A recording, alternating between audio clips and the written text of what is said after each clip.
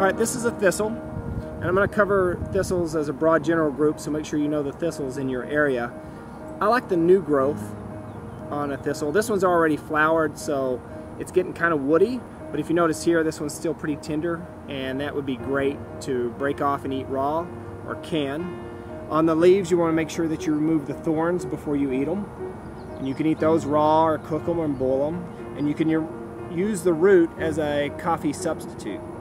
So you can use the entire plant. All thistles are edible, and they have vitamin C and some minerals in them, and calories, of course.